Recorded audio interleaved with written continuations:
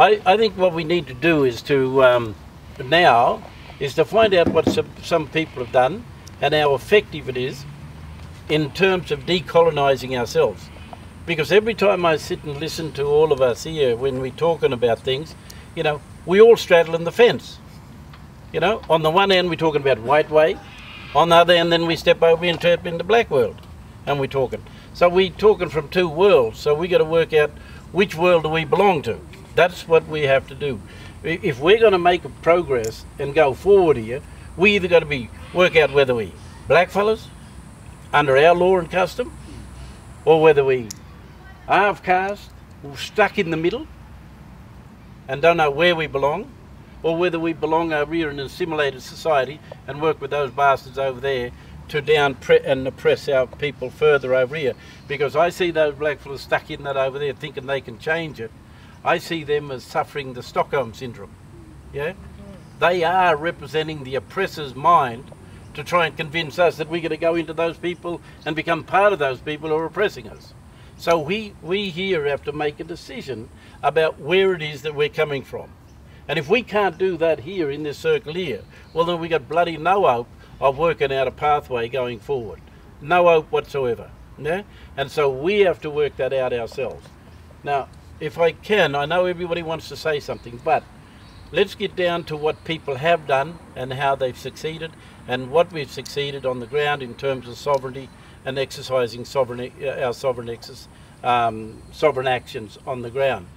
And if I can just ask, and for us to bear with her, because I want to ask Narissa of Narjan. Now Narissa comes from where Eddie and them are.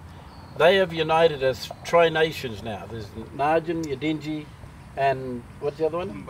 Mbabram. Right, so these three nations. Now these three nations, whilst they've gone through the native title process, they have now advanced themselves and gone into their own sovereignty and began to work from within their own communities and work amongst their people. And they've treated to become a tri-nation with each other. And Narissa has stood up and said, well, we need someone to sacrifice and make a move to move outside the white system totally. Yeah? And I'd like to invite Narissa of Narjan to stand up and explain what she did and the subsequent effects that that's had on her, her family and her people.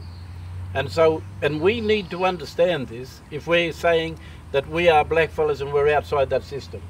So I'll if we can just bear with Narissa, because she's got a terrific story to tell. Okay. I'm Narissa and I'm from far north Queensland, from the rainforest with Uncle Eddie. I came here for the 40th. So everyone.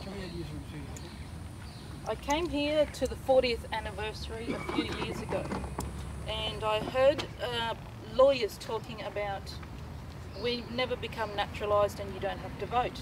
So I went home and I did my research. Why don't we have to vote? Why have we never been naturalised? So I looked at all of that. We had our own sovereign territorial jurisdiction. So for me, that's So for me, that's Narjan. That's my sovereign territorial jurisdiction. My people were deported from my territorial jurisdiction to the mission of Yarrabah, to another mission. That's not our territorial jurisdiction. That's what the British government did. So then I had to look at consolidating acts. Consolidating acts means which acts match together and line up.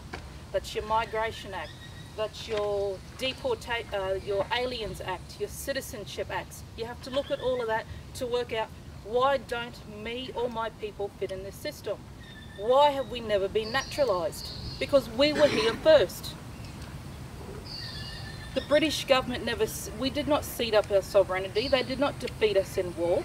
So what gave them the legal right to move my people from my territorial jurisdiction to a foreign territorial jurisdiction? So I had to look at all of that. And then the juridical political relationship to state, there was none. So come forward in time with the voting now. I don't have to vote. Well, I said to the Commonwealth government and the state government. I am not voting because your statutory law says, based on my race, I do not have to vote. Franchise Act. Stop. Stop. Let us do it. It's the 1902 Franchise Act. You have to look at that. Section 4, subsection B. It talks about who are disqualified from voting within that jurisdiction. Us, based on our race, were disqualified from voting because we're not a part of this jurisdiction. Legally and politically, we're not a part of it. That's why the Constitution does not apply to us, because of our legal and political status. No. Juridico-politico, political relationship to state. hang We on. don't have it. Hang on. This is my mother Isabel, so she'll butt in every now and then. But there is no juridico-political relationship to state. It doesn't apply to us. It's got to be recognised. Let her finish, please. Bullshit. We don't Let her want it. finish.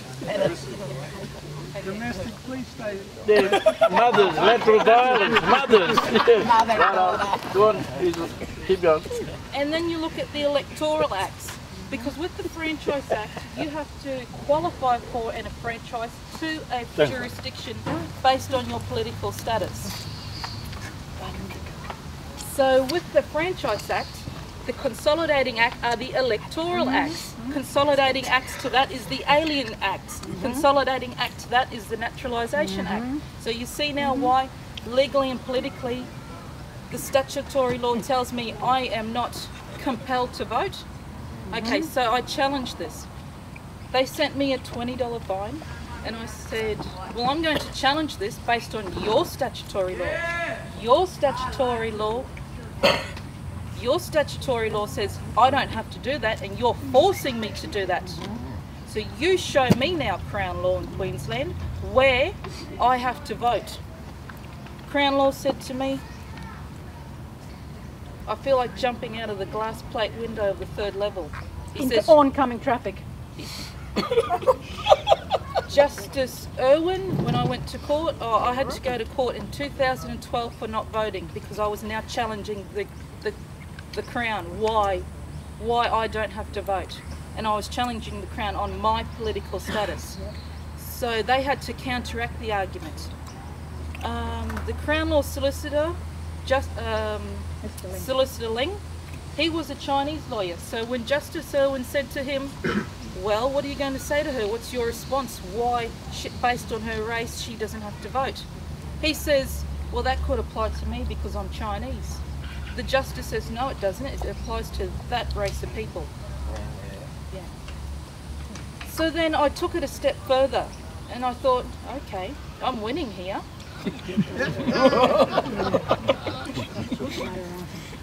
It was a constitutional matter arising, it was.